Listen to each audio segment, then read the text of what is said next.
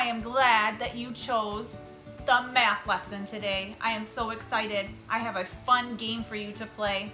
For this math lesson, you are going to learn about shapes. Yeah, we're going to find out about some shapes, and it's going to be fun because it is a game. I am going to show you the first shape.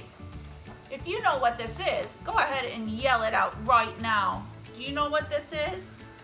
If you guessed a square, you are right. A square has 4 sides. Do you want to count them with me? Ready? 1, 2, 3, 4. That's how I know this is a square, because it has 1, 2, 3, 4 sides. All right, that's our first shape. Our next shape, do you know what this one is? Shout it out if you know. Do you know what it is? If you guessed a triangle, you are right. This is a triangle, and I know it is a triangle because it has 3 sides. Not 4 like a square, it has 3 sides. Can you help me count the sides? 1, 2, 3. 3 sides, so this is a triangle. All right, our next shape is a circle. Did you guess a circle? I didn't even give you a chance to guess, did I? It is a circle, and the reason I know this is a circle is because it has no sides. So we can't count the sides because there are none. All right, now the part of the game that you're going to play is you're going to go on something called a scavenger hunt.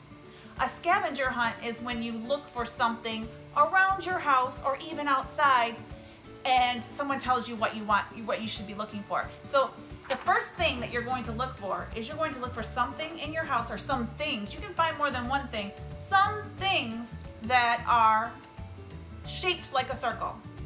I have found only one thing so far shaped like a circle. It is the lid of my candle. So do you see that this is a circle and this is a circle? I'm going to put this circle on my sheet that has a circle on it. All right, and then I'm gonna look for some things that are square. All right, I found one thing. I can't wait to see what you find, but I'm gonna show you what I found that was a square.